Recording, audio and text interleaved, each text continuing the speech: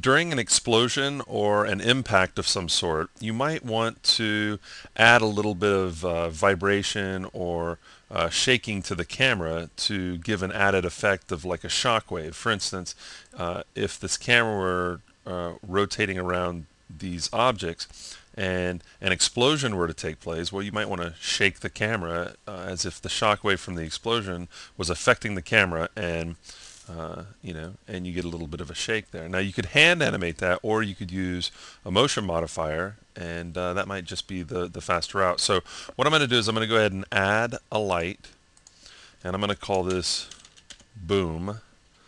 It's going to be our little explosion, and I'm going to come over to, let's just say around frame 10 to 15 there's going to be an explosion. So I'm going to take this light, P for properties. Let's make it a lens flare. I'm going to go to lens flare options, and I'm just going to turn that central ring off. I'm not a big fan of that. And let's set the flare intensity. Let's set an animation for that. So I'm going to click E for envelope, and let's say that at frame 10, from 0 to 10, let's make that 0 intensity, and we'll set them to linear. And then we'll set up a keyframe, say, let's not do it at 15, let's do it at 13, and we'll make it 100%, the intensity 100%, and then we'll come back down and do 0 at 16, or let's just do it at 15. Okay, so our animation looks something like this. Boom, we just get a little flash of light. Okay, but it doesn't look like to me there's any kind of impact going on because it's just this flash of light and nothing really happens. But if we select the camera, okay, let's go into perspective so we can see the camera. Okay, so if we select the camera, we can see we've got this nice smooth motion, but I want the impact to happen and send a shockwave. So the explosion happened and send a shockwave. So let's go back to the camera view, and we can see that we've got an explosion around 12, 13, 14, but we want to have the explosion and give it a little bit of time to get to the camera. So let's say around frame 15 we're actually going to have the camera affected.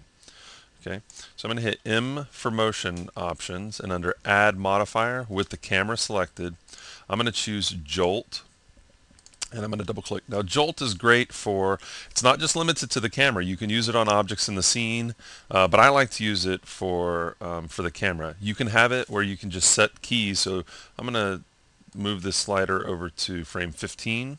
I'm going to create a keyframe, and I want the impact to be medium. I want the camera to shake or jolt around with medium setting. You have heavy, light, medium. You can also key in your own values and then set up a default for these if you'd like. You can use an intensity ramp on an object. How close is it getting? Like the event, how close is it getting? So you could have it where a jet flies by the camera or flies by an object, and when it gets to a certain distance, you can set that up as well. But for this, let's go ahead and just use setting the keyframe at frame 50. The duration is going to be to frame 30. Okay, so I'm going to go ahead and use that. Hit continue, and let's go ahead and close this window down. And so we get our explosion, and then as you can see, we get some camera shake in there.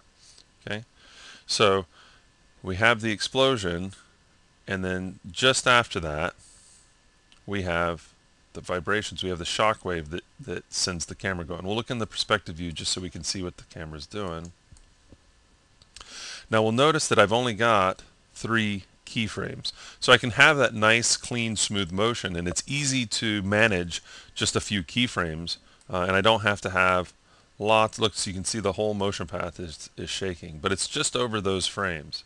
Okay, so it's much easier to manage than if you hand key it, because if you decide to change it or move where it takes place, you just need to go into the Jolt panel and go and adjust those values versus changing lots of keyframes either in the dope track or dope sheet or scene editor. So this is a really quick way to add a little bit of shake. Now again, I use it for the camera, but there's nothing that stops you from selecting the objects and doing the same thing. But I'd rather either use dynamics or hand key objects. But for the camera, I think this is an easy setup for getting some nice camera shakes, trying to add a little more realism to the camera work.